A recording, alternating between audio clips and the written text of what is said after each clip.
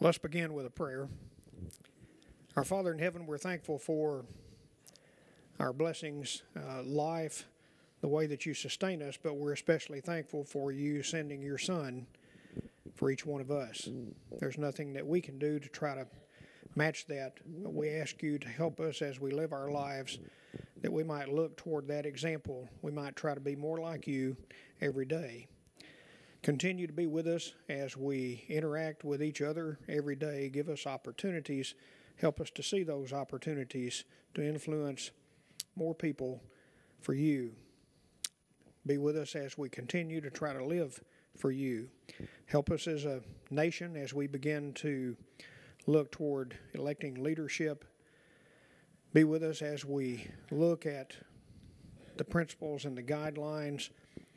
Help us to realize that those people that we help elect, put in office, will lead our country.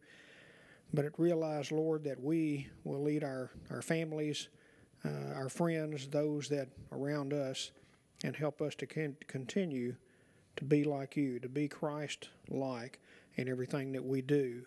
Help us as we continue to look forward to being able to help others, to be generous with everything that you have provided for us, our money, our time, our love, our interest, that we might look toward those that we can help. Continue to be with us as we serve. Give us opportunities to serve. Be with those that are leading this congregation in the decisions that they make, in the directions that they look toward strengthening the congregation in service to you. Help us as we continue throughout this worship service this morning. For we ask this in Jesus' name. Amen. Good morning. Welcome to Monrovia, and thank you for coming to be with us here this morning. We're going to begin with a reading from Matthew chapter 6, where Jesus says, "Be careful not to practice your righteousness in front of others to be seen by them. If you do, you will have no reward from your Father in heaven. So when you give to the needy, do not announce it with trumpets, as the hypocrites do in the synagogues and on the streets, to be honored by others. Truly, I tell you, they have received their reward in full. But when you give to the needy, do not let your left hand know what your right hand is doing, so that your giving may be in secret. Then your Father, who sees what is done in secret, will reward you. And when you pray, do not be like the hypocrites, for they love to pray standing in the synagogues and on the street corners to be seen by others. Truly, I tell you, they have received their reward in full. But when you pray, go into your room, close the door, and pray to your Father who is unseen. Then your Father, who sees what is done in secret, will reward you. And when you pray, do not keep on babbling like pagans, for they think they will be heard because of their many words. Do not be like them, for your Father knows what you need before you ask Him. This, then, is how you should pray. Our Father in heaven, hallowed be your name. Your kingdom come, your will be done, on earth as it is in heaven. Give us today our daily bread, and forgive us our debts as we have also forgiven our debtors.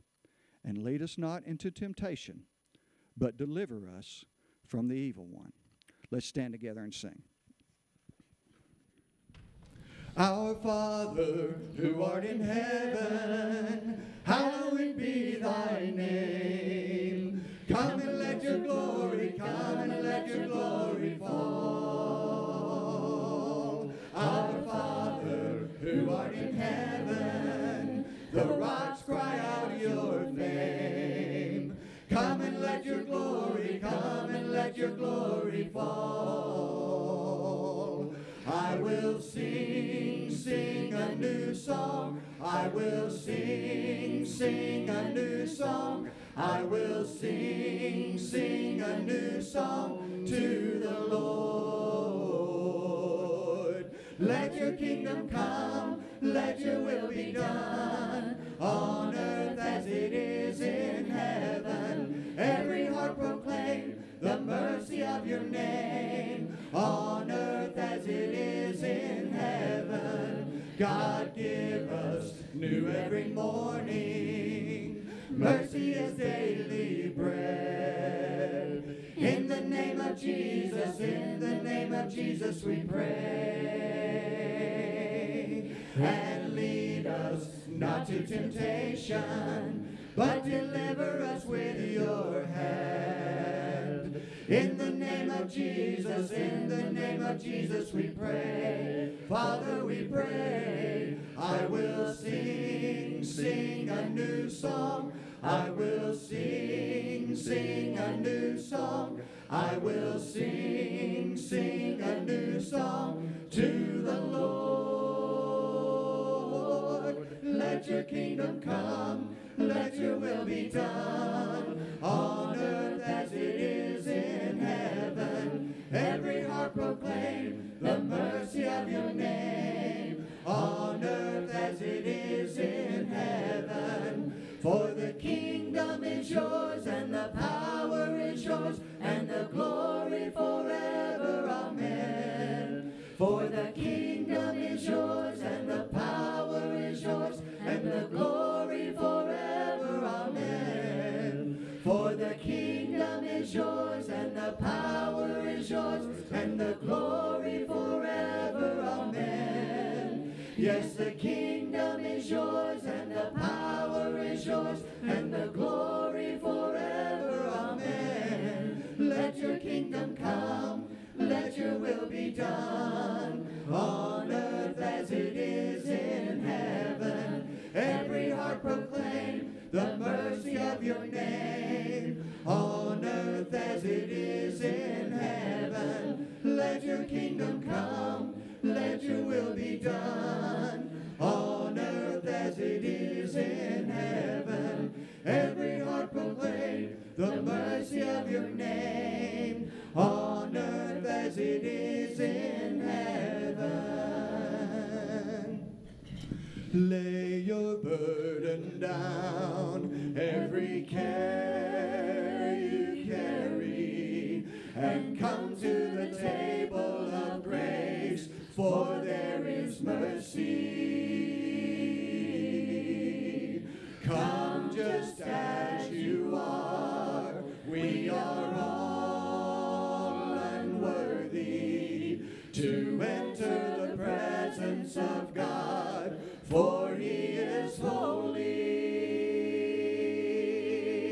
Lift up your heart, lift up your hands, fall on your knees and pray, for the King of Kings and the love he brings is here in this place. We raise our voices, raise our song, offer him our praise, for the King of Kings and the joy he brings is here. He is here in this place. Lay your burden down, every care you carry, and come to the table of grace, for there is mercy. For there is mercy. Come just as you are, we are all unworthy to enter the presence of God, for he is holy. Lift up your heart, lift up your hands, fall on your knees and pray, for the King of Kings and the love he brings is here in this place. We raise our voices, raise our song, offer him our praise, for the King of Kings and the joy he brings is here. He is here. Lift up your heart, lift up your hands, fall on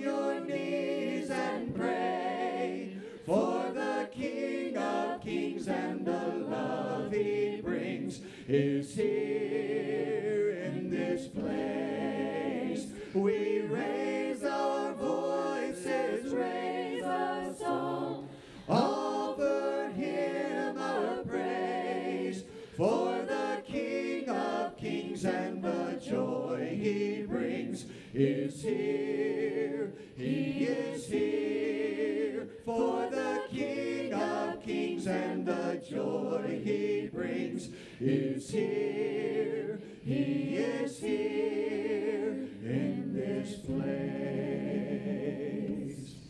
Jesus, let us come to know you. Let us see you face to face. Touch us, hold us, use us, mold us. Only let us live in you.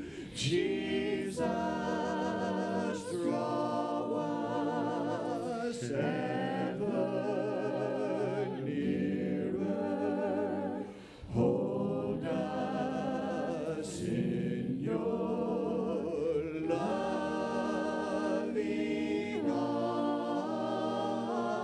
Wrap us in your gentle presence. When the end comes, bring us home. Be seated, please. Good morning, everybody. Thanks so much for being here this morning. A few announcements for us this morning. Still collecting vegetables this month, so bring those in. Help us keep our food pantry stocked up. Today, we've got a baby shower for Sarah Max back in the gathering room. I know that says next Sunday, but next Sunday is this Sunday. So I hope you're not confused because I'm not. So it's this Sunday. It's today back in the gathering room. Hearts for Missions coming up next week. So we'll have just a big overview of our missions effort. So please be there for that. Be ready to pledge and support our mission effort for this coming up year. Valentine's dinner also coming up soon. Terra Nova's sign-up sheet is out back on the desk. Please start signing up. And so that will be, wow, that is like in a week almost. So please, if you haven't signed up, do that soon.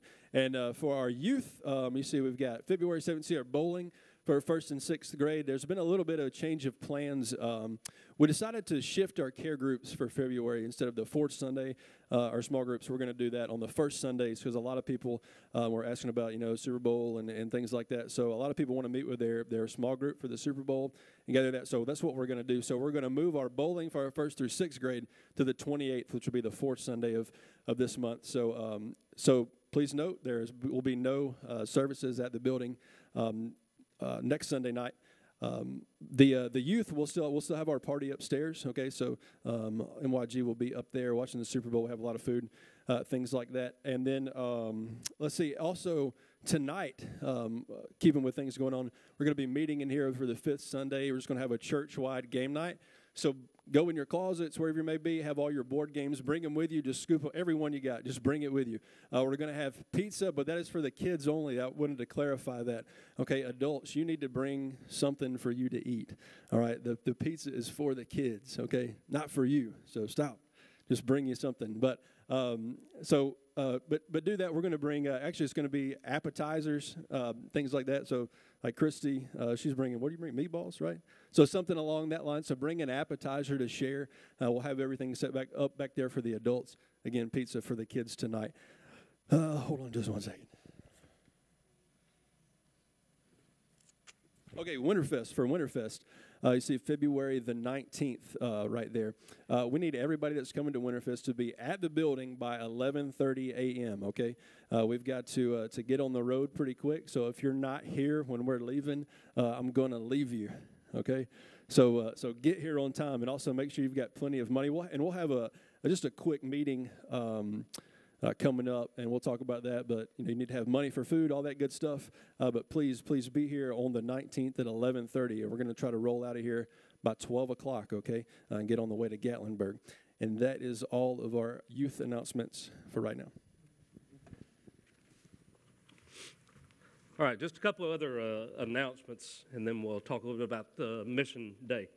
It seems like a lot of times when we have a good announcement, there's equally a sad announcement with it. And This past week, Dan and Julian, but Dan's father passed away, and it's just been a tough week for their family, certainly. And I just ask you to remember Dan and Julian in your prayers, especially Dan and his family. We understand the loss, and we really feel for you there. And then on the opposite side of that, which is always difficult, is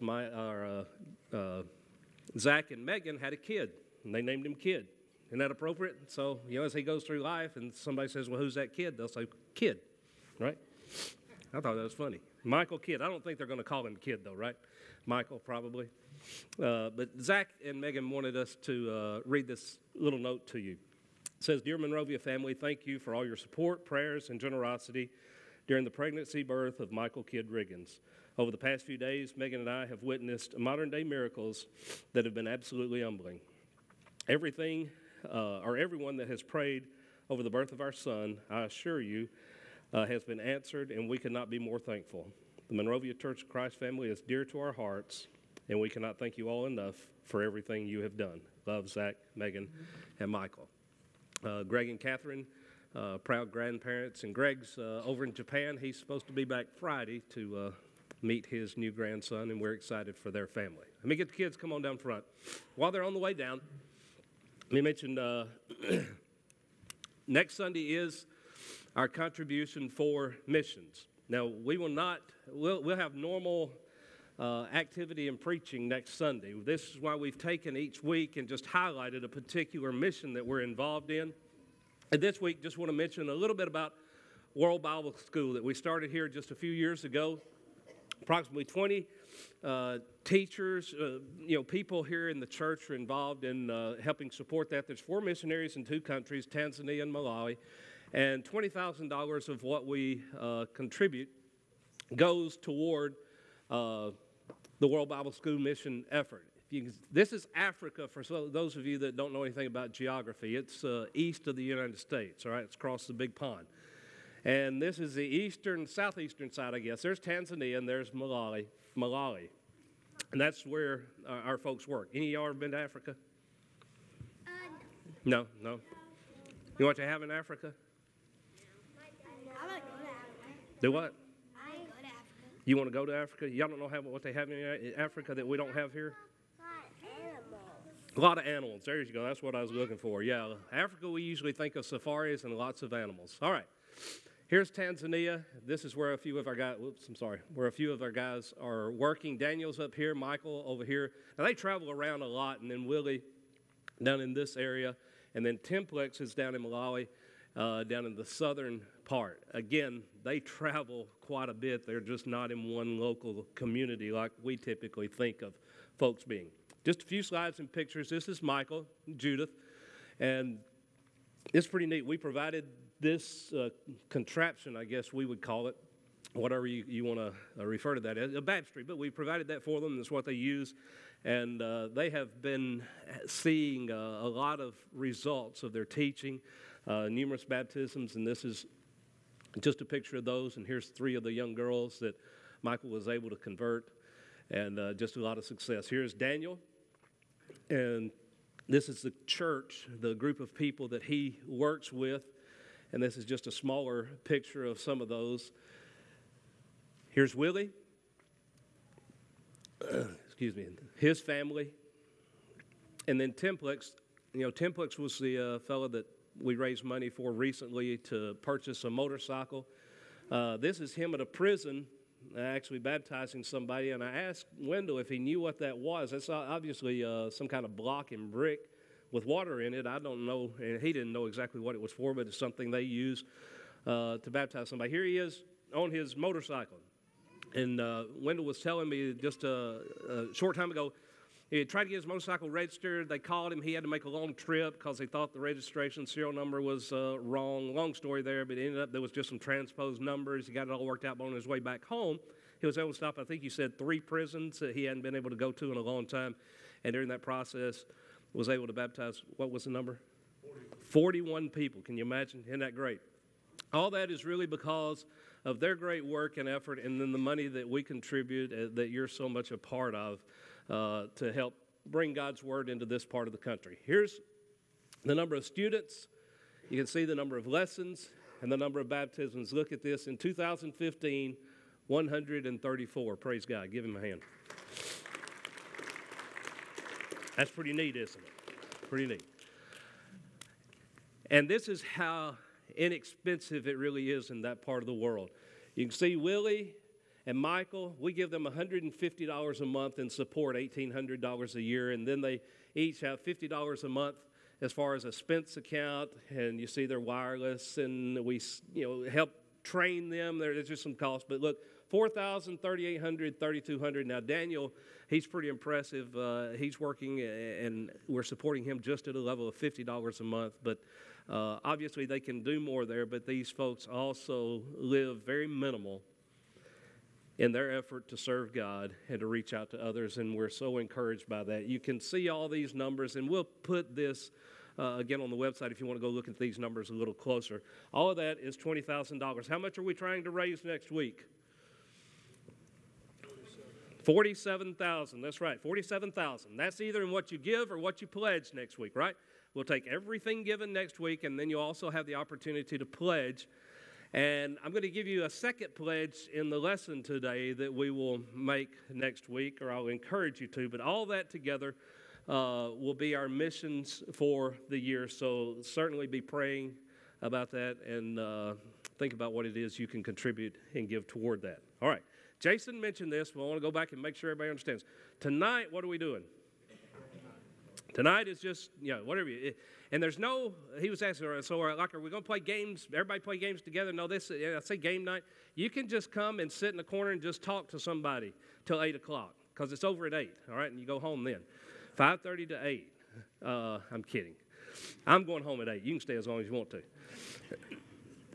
But it's just get together and fellowship, all right? Play games, whatever you want to do. Now for food, all right? Kids, you are going to have what? Pizza. If you want something different, tell your mom and dad to bring it, all right? But for us, it's not like you bring your food. We're just going to put whatever is brought back there on the table, all right? And so people can just graze like the cows do and just graze for the whole time you're here and just eat. So, appetizers, finger foods, whatever. That's what kind of food we need you to bring. And you might we encourage you to bring a drink, because we're just going to put all of it back there, and then whatever's brought, we'll share, okay? But there will be somebody checking at the door, and if you don't bring anything, you get a tag on you, and that means you don't get to eat anything, all right? You're tagged as no food available. I'm kidding. You can come and not bring anything. I'll just talk about you next week. Now, next Sunday, what are we going to do? I have normal service Sunday morning. Care group we usually have on fourth Sunday. We're going to have that on the first Sunday. So what are you going to do next first Sunday night? Whatever you choose to do, all right? There just won't be anything here, all right? But ideally, you'll get together with people in your small group, or just make up a small group. Get together. Do you have to watch Super Bowl? No, you don't have to. You can sit around and fellowship. You can, whatever you want to do. But we're just going to take that Sunday night. Certainly, there's a lot of folks that do find interest and enjoy watching the Super Bowl, and so it's a great time to fellowship with people together as you do that. If that's not important to you, that's all right, too. All right, everybody got that? Y'all are bored to tears, right? Not as much as you're going to be with the video I'm going to show you today, all right?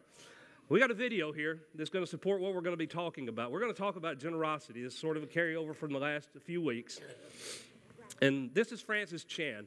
And I showed this video. I mean, it's not very long, but he says a lot of good things. But he makes a statement at the end that is really important, and that's what I want you to remember.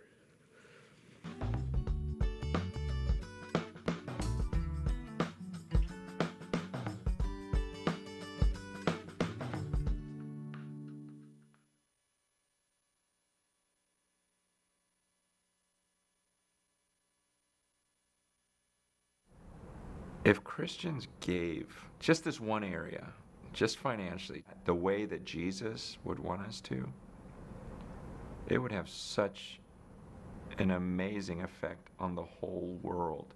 And I'm not just talking about all the people we could help, and feed and get them the water and everything else. I'm talking about the cynicism that we see towards the church in the United States. Flying out here, person next to me, just, why does he reject God?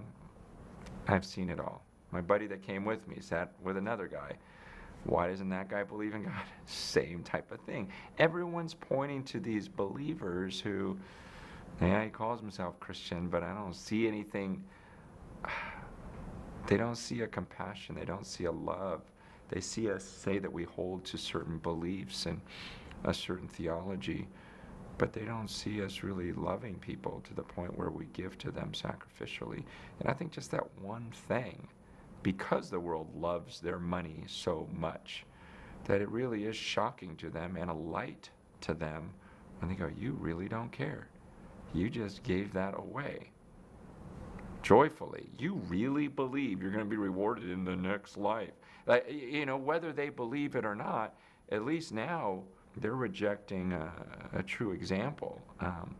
Right now, there's just people laugh at what we call church, what we call Christianity. And so if we could get churches to really seek to live out this kind of loving, generous giving, I think it's going to have a huge impact on the world.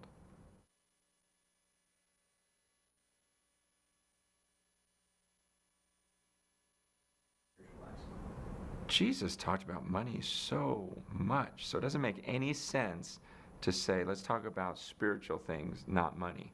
That's like, okay, so then Jesus wasn't real spiritual. You know, no, he talked about it all the time. Jesus was, when you look at the things that he would say to people, he was very concrete. See, we like, in America, we like to make spirituality almost something you can't measure. We make it very abstract. Like, oh, I feel this God, he's just in me, I just know it. You know, and well, but where's the fruit? You know, where's the love, joy, peace, patience, kindness? You know, the words that Jesus uses, the words that John uses, the words that James uses, is this like, well, you say this kind of ethereal, abstract, oh, I love people, but Scripture would say, but if you love them, you wouldn't just say, oh, I love you, go warm and be fed. You would actually give them some food and put some clothes on their back. You would do something practical, something we could see. And you know, and at the same time, he says you're not going to be like the Pharisees who do things just to be seen. And so we're not talking about that. But true spirituality is going to lead to some sort of action. Like, I'm trying to think, it may have been Amy Carmichael who said, you can give without loving, but you can't love without giving. I thought, ooh, that's good. You know, that's what it comes down to. We can say, oh, I'm so loving this, that. Well, if you were, you would give.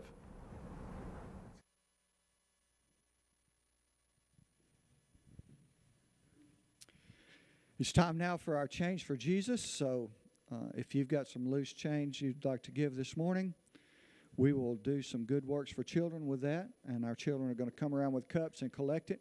Ray, what time are we starting tonight? Is it 5? Okay. I think you said 5:30. So just want to be sure. So game night tonight starts at 5 o'clock. So everybody bring your food and come and bring your games and enjoy that with us together. After we finish Change for Jesus, our children up through kindergarten are going to be dismissed for Children's Church. And while I'm at it, Frank, are you going to do? You are doing next week. Okay, so there will not be classes for 1 through 3 later on. All right, so but our children up through kindergarten will be dismissed for Children's Church. Let's all not stand, but just sing. Jesus loves me, this I know, for the Bible tells me so. Little ones to him belong. They are weak, but he is strong. Yes, Jesus loves me. Yes, Jesus loves me. Yes, Jesus loves me. The Bible tells me so. Jesus loves me when I'm good, when I do the things I should. Jesus loves me when I'm bad, but it makes him very sad. Yes, Jesus loves me. Yes, Jesus loves me. Yes, Jesus loves me. The Bible tells me so. I love Jesus, does he know? Do I often tell him so? Jesus loves to hear me say that I love him every day. Yes, I love Jesus. Yes, I love Jesus. Yes, I love Jesus. I often tell him so. Merciful God and Father, loving us like no other, hear our prayer, the cry of our hearts, as we come to you.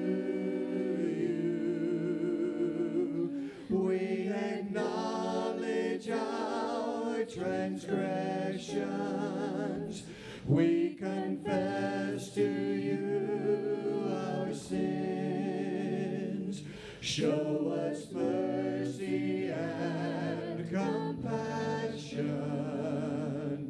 Touch our lives with your healing grace again. Release us from the past as we seek your face. Wash us free at last. We receive your love. We receive your healing grace.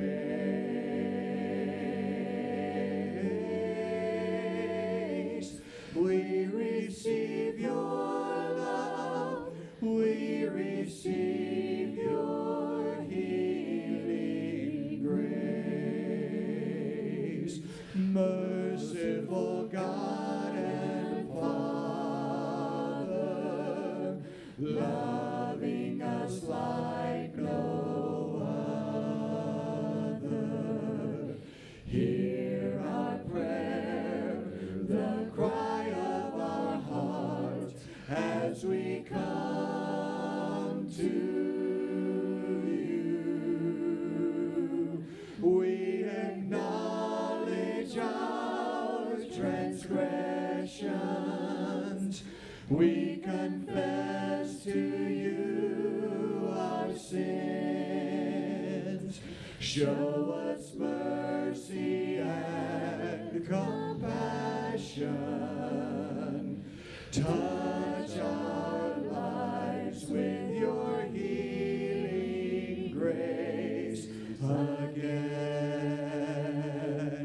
Release us from the past as we seek your face.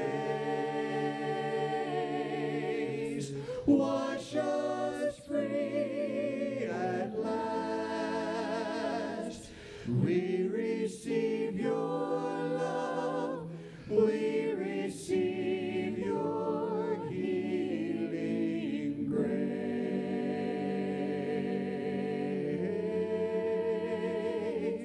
We receive your love.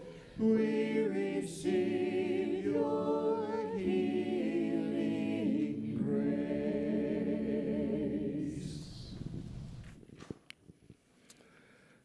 I have been very interested in, for the past 2 or 3 years, in the study of the nature of God and of His Son, Jesus Christ. It seems that every time I start that study, I go back to a verse that we all learned as children, but I'll repeat it today. John 3:16, you all know it. For God so loved the world that He gave His only begotten Son, that whosoever believeth in Him shall not perish, but have eternal life. I want to emphasize some thoughts which indicate that this is not a superficial love. Instead, it is one which should set the tone for everything we do in our daily lives. Communion, or the Lord's Supper, is not a step we take to become a Christian. It is not a step we take to begin a personal relationship with Jesus Christ. The Lord's Supper presumes a vibrant relationship with Christ.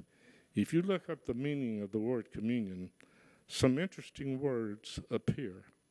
Empathy, close association, union, and relationship are all used to symbolize communion. The Lord's Supper, or communion, is synonymous with relationship.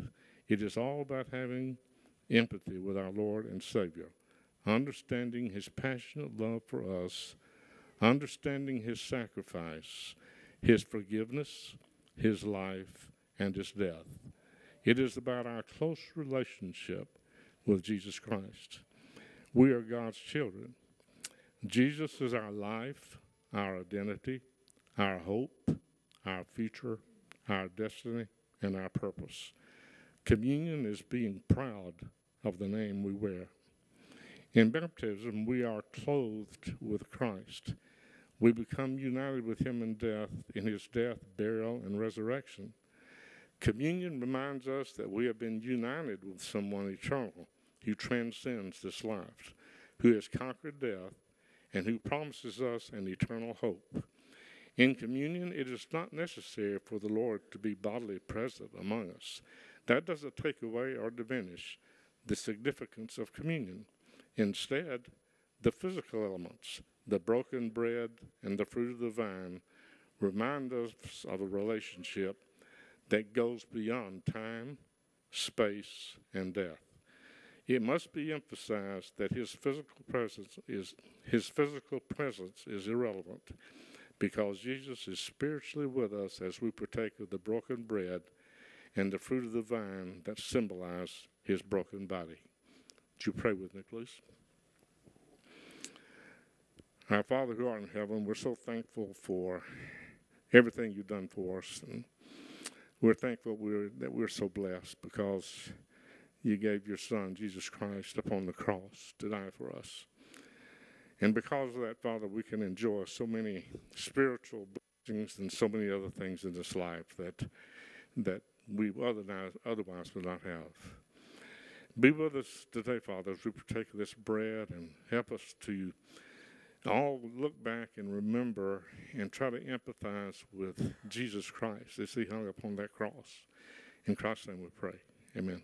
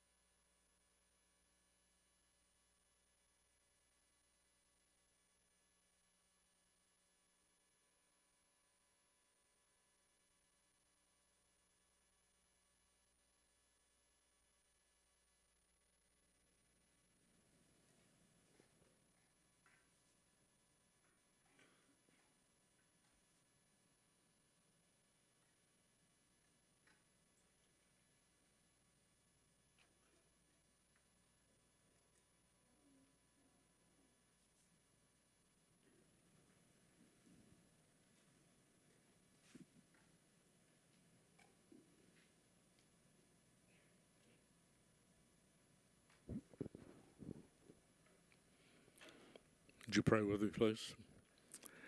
Our Father who art in heaven, we're again so thankful for the Lord's Supper and for these elements that mean so much to each one of us.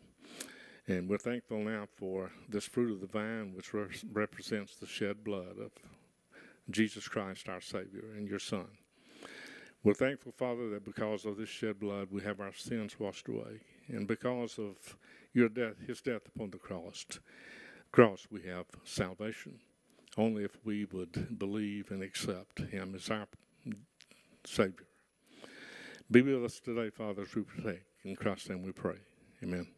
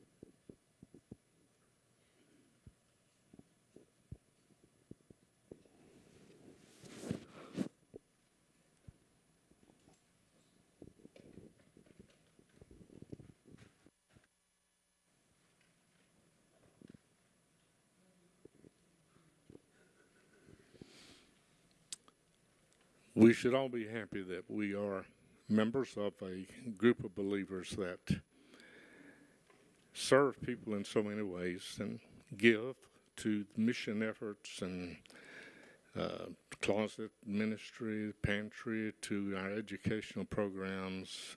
There's so many things that we have to be thankful for. And Father, we pray your blessings upon us now as we give back to you a portion of that which we have received. In Christ's name we pray. Amen.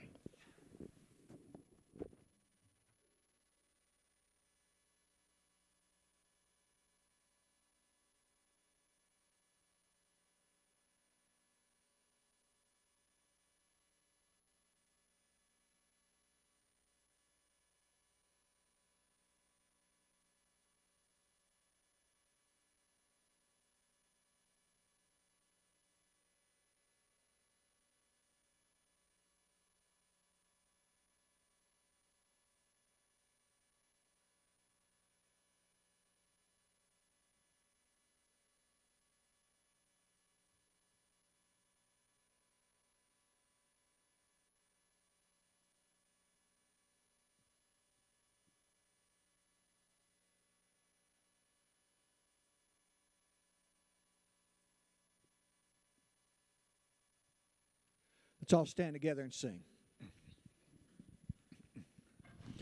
I am weak, but you are strong. Jesus, keep me from all wrong.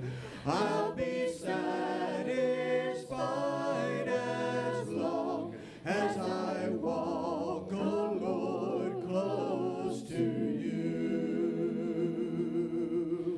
Through this world of toils and snares, if I falter, Lord, who cares? Who with me my burden shares? None but you, oh Lord, none but you. Closer, closer, closer to you. Closer, closer, closer to you. When my feeble life is o'er, time for me will be no more. Guide me to that peaceful shore. Let it be, oh Lord, close to you. Closer, closer, closer to you. Closer, closer, closer to you. Closer to you. I'm sorry. Got ahead of myself. To the river I am going, bringing sins I cannot bear.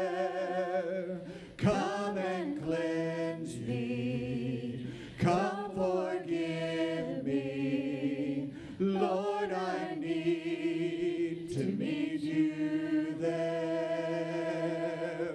In these waters, healing mercy flows with freedom from despair. I am going to that river. Lord, I need to meet you there. Precious Jesus, I am ready to surrender every care. Take my hand now, lead me closer. Lord, I need to meet you there. Come and join us in the river. Come find life beyond compare. He is calling. He is calling. He is waiting. Jesus longs to meet you there. Precious Jesus, I am ready to surrender every care. Take my hand now, lead me closer. Lord, I need to meet you there.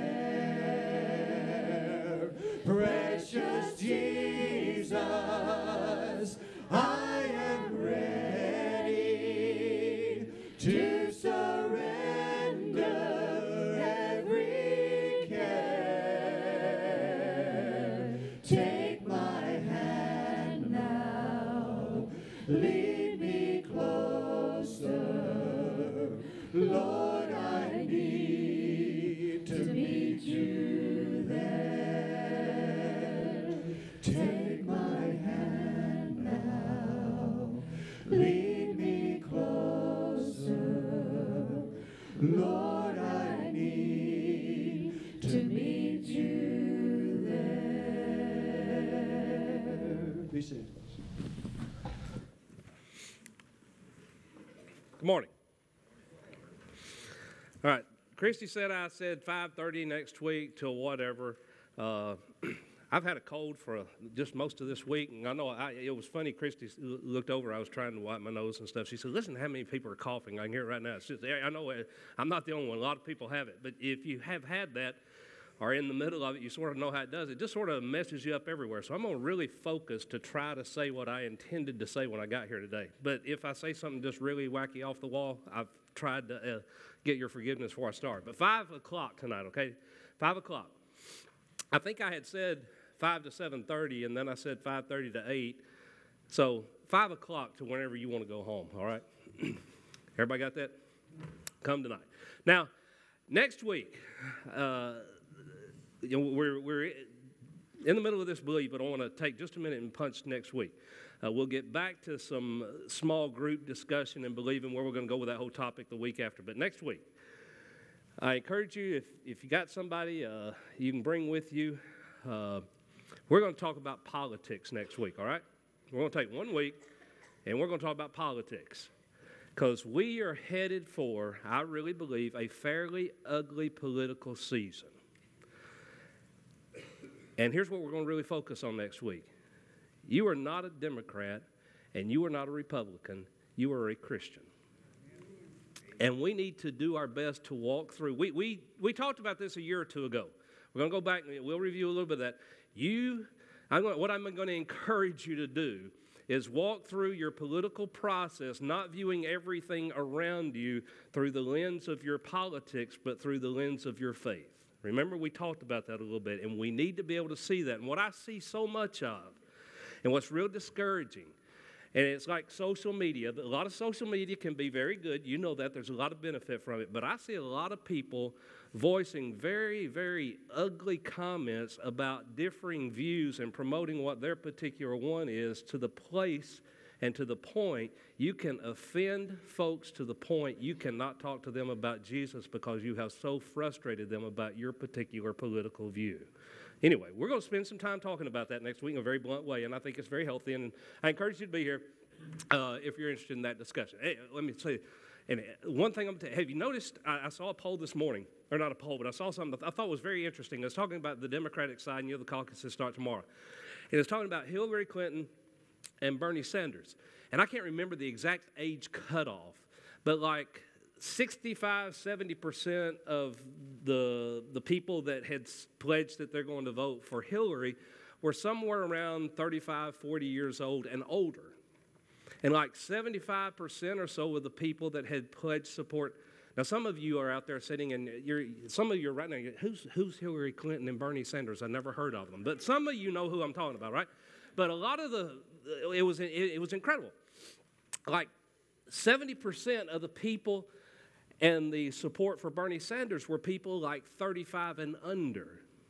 There is a tremendous lesson for us to learn about ourselves, and I'm talking about us, from that poll in itself. And so anyway, we're going to talk about those things next week. Today, we're going to keep on through our talking about how to be fulfilled, right? How to be happy. And that this is, has so much about what you believe. And we went through several things. I want to quickly get into it. Last week we really talked about it's not about you. The lessons are out there on the website if you want to go listen to some of how we got to where we are. But last week, you remember we talked about this. It needs to be about other people. Today, this is a very, very practical lesson, and I'm going to give you a couple of things to think about And I'm going to give you a challenge at the end to see, I won't see if you do it, but I'm going to encourage you to do it, okay? There's no accountability or follow-up. Nobody's going to verify if you've done this or not, but it's going to be an opportunity for you to participate in this. Again, this is extremely practical, but we need to understand the difference in what we're talking about. In fact, this morning I've heard a lot about giving, and we had a little clip about generosity. And it's funny, if you ask somebody what is generosity, you know what they'll say? They'll say, well, it means to be generous.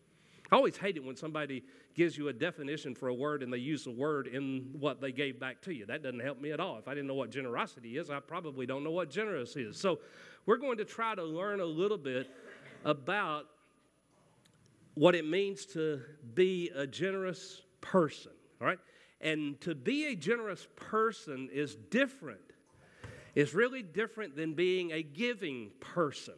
We are, and I'll find this to be true with a lot of groups of people, but at Monrovia, we are a very giving group of people. You can come up and present almost any need you wanted to. And we do that quite often, just like recently with Templex, and we showed the motorcycle. But you can come up and present a need of almost any type, and very quickly you will have money put together to satisfy that particular need, all right? People are giving, and a lot of people are giving in life, but just because you're giving in life does not mean you're a generous person, because people can persuade you. That's what people like, that are talkers or they get up with some particular emotional story or like a Templex, and nothing bad there, but a real need. They can come and present that to you, and then you will give something based on that particular need being put in front of you that you had never intended to give that money before you heard that need, and then in that moment you were persuaded or motivated or whatever caused you to pull out your checkbook or pull out some cash and to put some money in. So you give, right? Understand what I'm saying? It's important to get. You can be a giving person and not be a generous person, and you'll find most often that many of the people that are giving people are not really generous people. They give, and they'll give a sporadic amount at sparing times, but it's not really just a part of their everyday life and everyday mentality.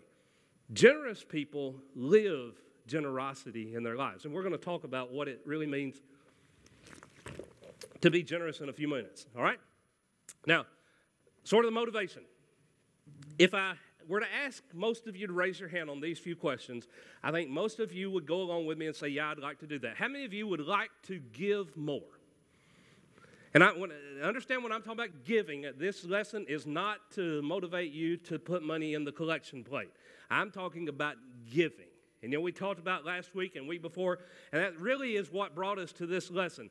I have encouraged you, and I'm going to continue to encourage you to set money aside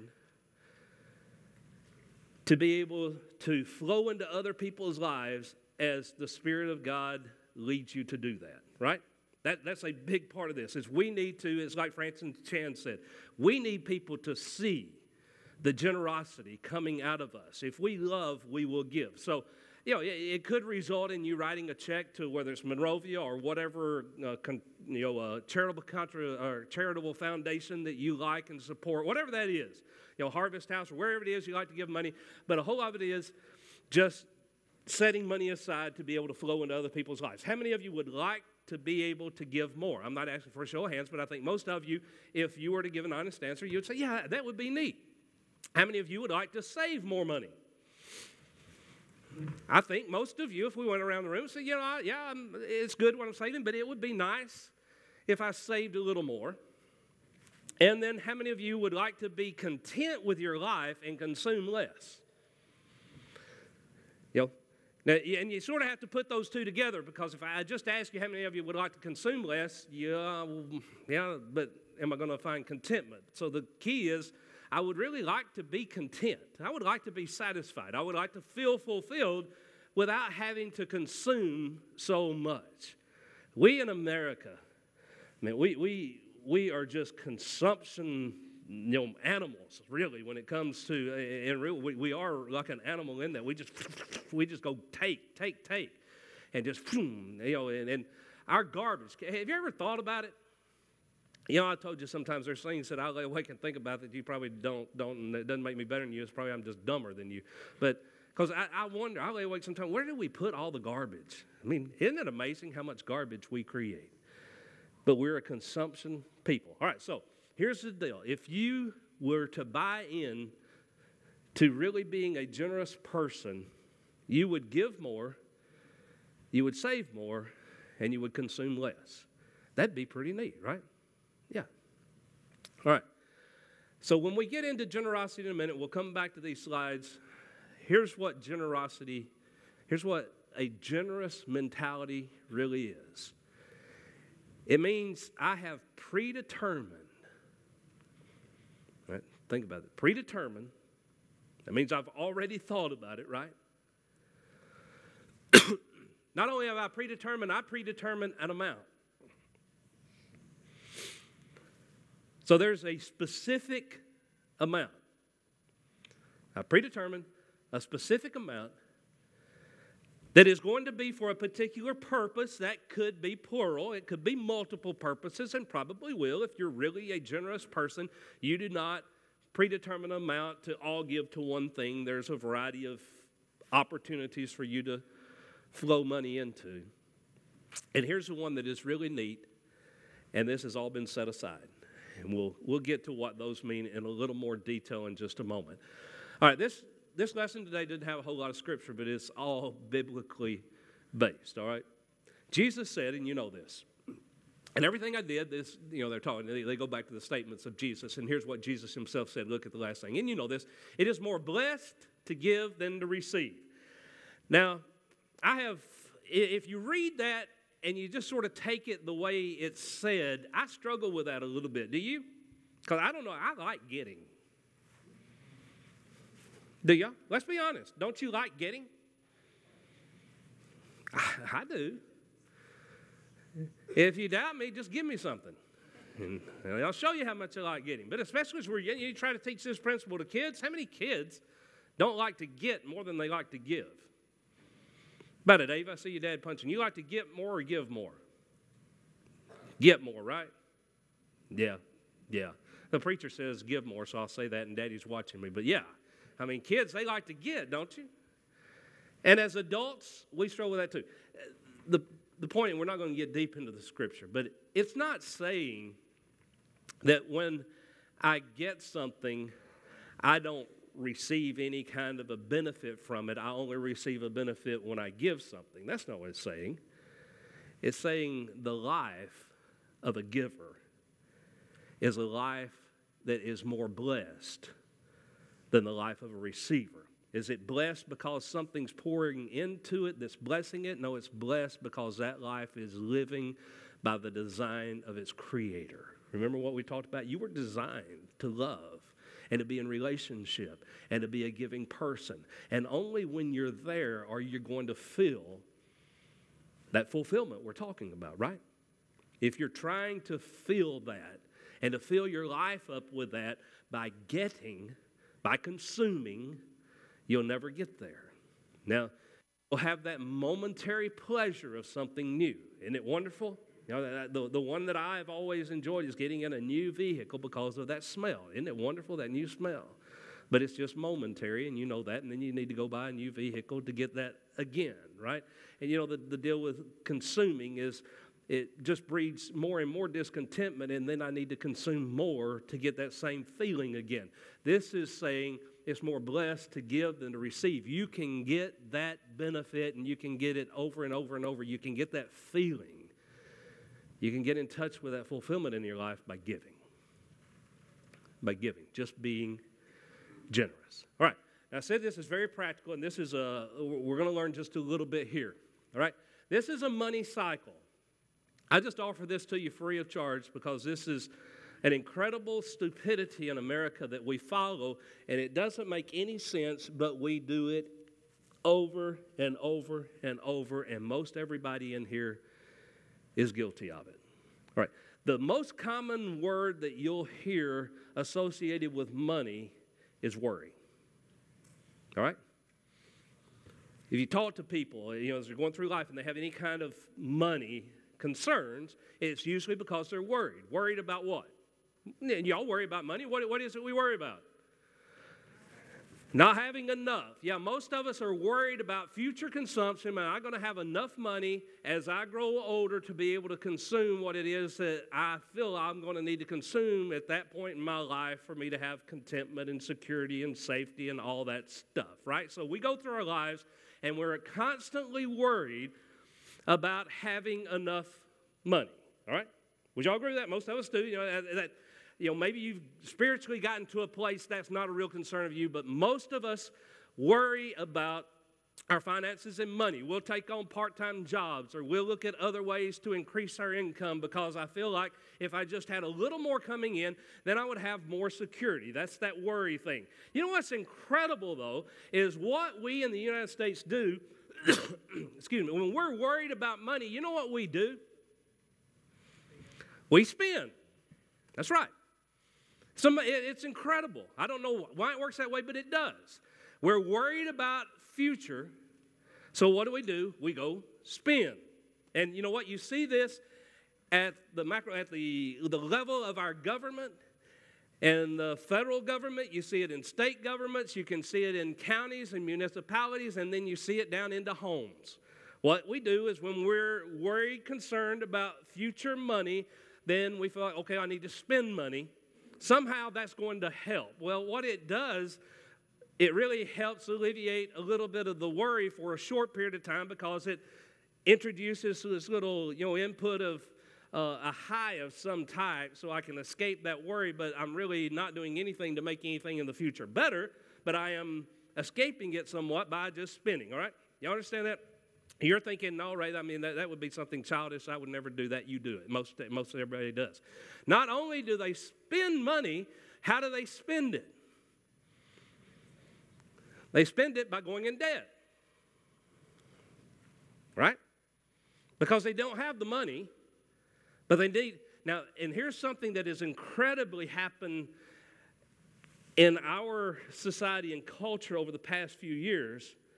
I know this is getting into a little bit of political stuff, but since as a country we worry about the future, we're going to do what? We're going to spend, right? And how are we spending to make things okay in the future? We're not going in debt. We don't call it that. We're investing. We invest in our future, but we invest by borrowing, right? Isn't that right? That's that sales pitch out there to you to make you believe this is good. We're going to invest in our future. We're going to build this up. And we're going to put money over here and put money over there. What we're really doing is we're just spending money we don't have, so we're just going in debt. And the incredible thing about debt, this is just a sidebar that you need to understand. When you go buy something, all right, let's say something is $100, and I go buy it, but I borrowed the $100. Okay, so today I paid $100 for something that was worth $100. But tomorrow, what's happened? Tomorrow, the value of what I bought went down. Depending on what it is, how much did it go down? I don't know, but we're going to say it went down to $90. But now you owe interest. So now you owe $100.50 for something worth $90. 6 months from now, it's worth $60, and now you owe $113, or you know what you will have paid back. You understand what I'm saying? So when you go in debt, from the very moment you go in debt, every day after that, whatever it is you bought becomes a worse deal. Do you know that? So he said, well, I'm investing. I don't know. There's not much out there you need to borrow money for an investment, right? But this is a cycle. Okay, so what happens? Now, I was worried about money. I'm worried about my future. I'm worried if we're going to be able to do all this stuff. So I spent some money, and so I borrowed some money. And now what's going on? Now I got more bills. Now I really don't have any more money. So where am I? See up there? Where am I? I'm broke, and you really are. And so what does that do? That's why this is a continual circle. What does that do? Just creates more worry. Well, what does more worry do? Now, go spend more. You think, no, I'm worried. I'm broken, I'm worried. So I'm going to stop. No, you're like the addict. You can't stop. You're in this circle, you're in this cycle, and you don't know how to get out of it. I'm telling you, folks, this is where our country is. This is where our state governments are. That's where our municipalities are. It's where our school systems are. It's where our corporations are. It's where individually as families we are. Over and over and over, we're in this endless cycle, and from the outside, you can see how ludicrous it is, but from the inside, once you're in there, you just don't know how to get out. All right? Well, how do I get out? Here's the deal. We talked about this last week, and I had this slide up here. You got to quit being so greedy. All right? And what is greed? I defined it last week this way. Greed is a mindset. We need to think different. Greed is a mindset where I believe everything that I take in is for my personal consumption. That's greed. See, I don't care if you make $10,000 a year or $500,000 a year. If you believe it's all for you, you are a greedy person. Right? Ain't got anything to do with how much money you got or how much money you make. It has to do with how much of what you take in you believe is yours to consume. If you believe it's all for you to consume, you have bought into this greed mentality, and that puts you in that cycle. That's what leads you into that cycle, and you just can't get out of it. All right? So that's sort of the introduction. Now we're going to do the lesson, and it'll be quick. But here's what I encourage you to do. I encourage you to think different. Again, giving is something you do. Generous is something you are. It is how I live. It is who I am. I am generous, all right? The steps to becoming a generous person are right here. We're going back to this. It is predetermined. That means I have a plan.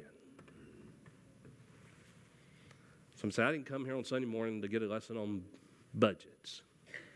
Well, I'm not really getting deep into budgets, but I am. If you want to be generous, you have to plan to be generous, right? You can give sporadically, either out of an emotional low or a high, but the only way you're going to continually be flowing into other people's lives is you have to plan to do that. You have to plan to do that. Now, everything we have around us is set up to keep you from doing that. I mean, really, you just think about your paycheck. You remember what I say is greed. Greed is what? Greed is believing whatever I have is for me to spend. Right? I want you to think quickly a minute. And this is not by accident. This is by design. You think of your paycheck. You get your taxes taken out, you get your Social Security taken out, you get your Medicaid taken out, whatever it is, those things taken out. Guess what else they'll let you take out of your check? You can take your 401k out.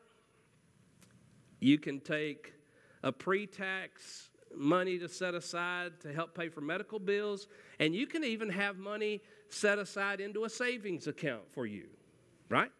You can do all that. It'll just all automatically come out of your check, right? And I'm not saying that's all bad, but guess what that feeds into? Because most of us don't look at, my check was $1,138. What do we look into? $692.28. My money. Right? Because I've already designated that's mine. Am I right? So we don't have to plan. We let everybody else plan for us. Understand? The problem with that then is whatever I take, it feeds into that. That is mine. That is mine.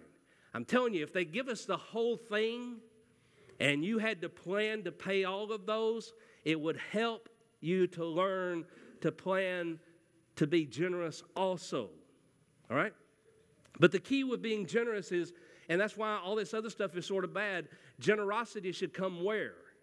It shouldn't come after your federal taxes and your state taxes and your 401k and whatever you're going to save for retirement and save to pay medical bills. If you're going to be generous, where should that come? That should be the first thing that comes out of your money. Isn't that right? It's what God encourages us to be giving, right? Right? Y'all don't like this at all, do you? But it's the truth. And this verse, by the way, and y'all know it, because God said, He said, your heart's going to be where? Wherever your money is. So let me ask you this. This is sideline, because I know at this point in the lesson, you're so bored, wish I'd hurry up and shut up. But I'm telling you this, folks. Your heart cannot be with God if your money is not with God. If you think there's any way you can walk with God today and have your money somewhere else, you are wrong. Not because Ray Palmer said so, but because God Himself said so. So, generous. I need to predetermine. I need to have a plan. All right? A plan of what? A plan of an amount. Right? What is an amount? It's how much. How much? How much of what I am responsible for? You know, it's all God's. We're heirs with God together. It's all His. But He has chosen to put me in a position to be responsible for this part. How much of that? How much of that would show the love and the generosity I want to feel in my heart? You know what I'm saying? It's not show to God. It's how do you want to feel generous? How much of that then? And here's why I've got that percentage sign up there. I encourage you not to determine a how much by a number, but rather by a percentage. Why is that?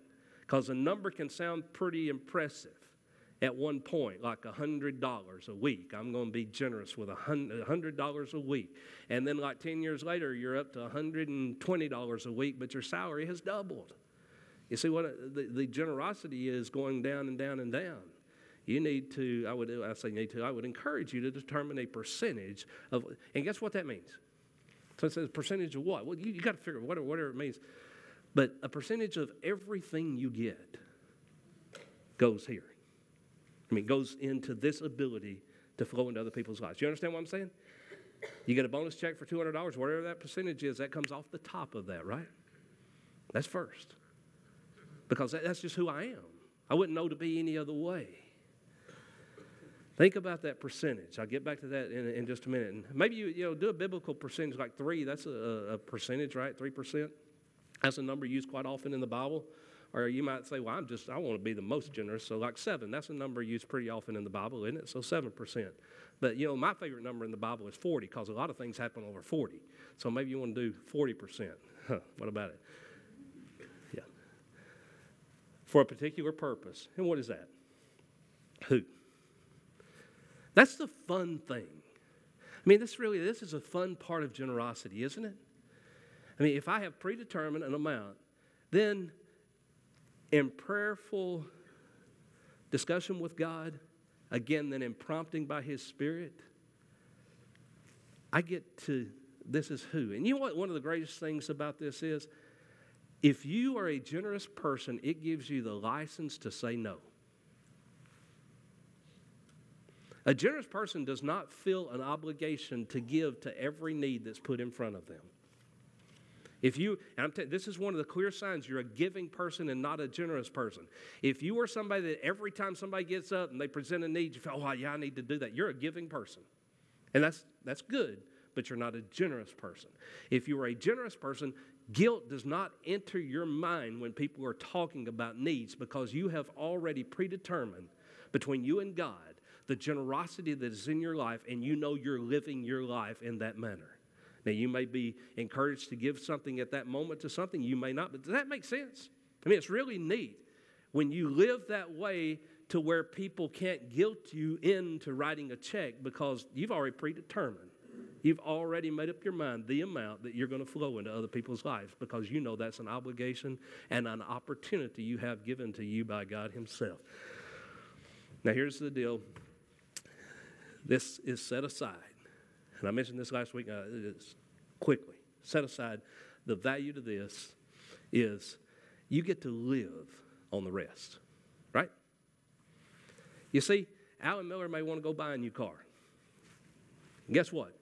If Alan Miller is generous in his life, he should go buy that new car and just enjoy every minute of it. And I didn't say go borrow money to do it, but he should go pay cash and buy that car and just enjoy it. And it's fine. Isn't it neat to be able to do things in life and to not feel any guilt by it? Go buy a new pair of boots, Christy, or go buy a new dress, whatever it is. Go spend that money and enjoy it if you have done this other first. But if you hadn't done this other first, you'll get a momentary pleasure out of that new stuff, but then there'll be a tinge of guilt because maybe I should have done this. Maybe I should have taken it and done that, right? Does that make sense? All right, here's the deal. Everybody understood every word I said. Most of you, though, are just glad it's over because you don't really want to think about it that much. This is an opportunity. Most of you, though, and this isn't to try to be bad to you, but most of you will sit here and think, yeah, that's some pretty good stuff, but by about 2 o'clock today, you will have already moved on. Because you would like to be generous, but you're scared. You're scared to really go sit down and look at it because you don't know how it would impact your life. I understand that. Be scared, though, of as you walk through life, how much it's going to impact that you never did it. That's what you really should be scared of. So next week is Mission Sunday, and you're going to have an opportunity to give, and you're going to have an opportunity to pledge what you will put into missions this 1 year. I'm going to ask you to do this, though. And next Sunday, we're going to, when we take up the money, we're going to bring those plates up here, and we're going to have a prayer. And this is not about the mission. Support the mission work. We've tried to build that up, and I hope you'll do that. But we're not going to take anything out of it and look at it. But I ask you, as individuals and as families, to do this. To go home this week, talk together, pray together. And next week, you don't have to put a name on it or anything, but just bring a little piece of paper. And either put an amount of money, or what I'd encourage you to do is a percentage of your income that is going to go to generosity in your life. Make sense? I encourage you. You may already be doing it. You may already be at a place you feel like, we are generous with an amount that I think is good. Well, make it a commitment, make it a pledge that this is where I'm going to be. This is where I want to live. Does that make sense to you? It's just an opportunity for you to do it. Again, nobody's going to look at it. Don't even sign it when you bring it in. Then we're just going to pray that God will bless our efforts to live generous lives. I think that's important. I think it's really important when you try to commit to something that you put it down somewhere and you personally know you have pledged to do that. It will change your life. And guess what? It'll change how people around you see you. Because the statement from Francis Chan is so true. You can give and not love, but you cannot love and not give. Thank you. Let's stand.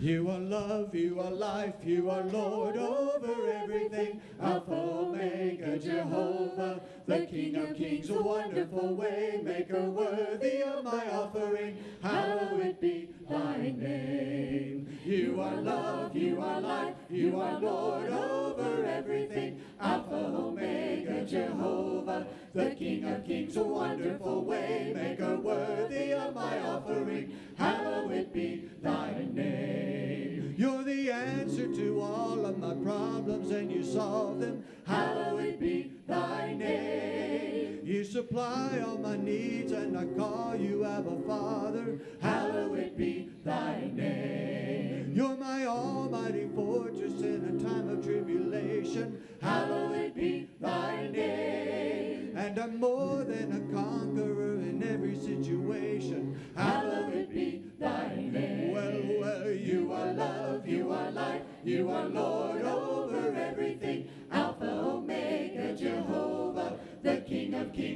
wonderful way maker, worthy of my offering. Hallowed be thy name. You're the only God, and there will never be another. Hallowed be thy name. And 10,000 angels could tell how much I love you. Hallowed be thy name. Well, I'm gonna lift you up higher and higher. Hallowed be thy name. And everybody will see that you set my soul on fire. Hallowed be thy name. Well, you are love, you are life, you are Lord over everything. Alpha, Omega, Jehovah, the King of Kings, a wonderful way maker, worthy of my offering. Hallowed be thy name. Well, you are love, you are life, you are Lord over everything. Alpha, Omega, Jehovah,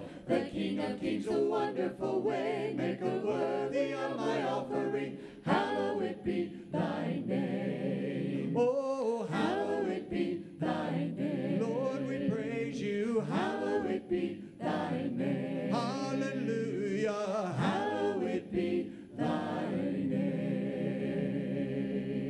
We hope you'll stay and eat lunch with us. Greg's going to lead us in prayer, and we'll be dismissed.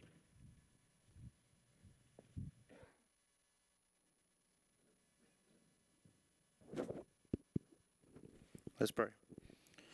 God, thank you so much for this morning that we were able to come here this morning to worship you, to sing songs, to get a lesson from your word, to fellowship together. We thank you for all the blessings and all the gifts that you give to us. We ask you to help us this week as we go out to be more generous, to be an example of Jesus to others out in the world. We ask that you would watch over us and care for us and keep us all safe. We thank you for the food that's been prepared for us. We ask that you bless it to nourish our bodies. We thank you for the people that prepared it. We also thank you most of all for Jesus, and in his name we pray. Amen.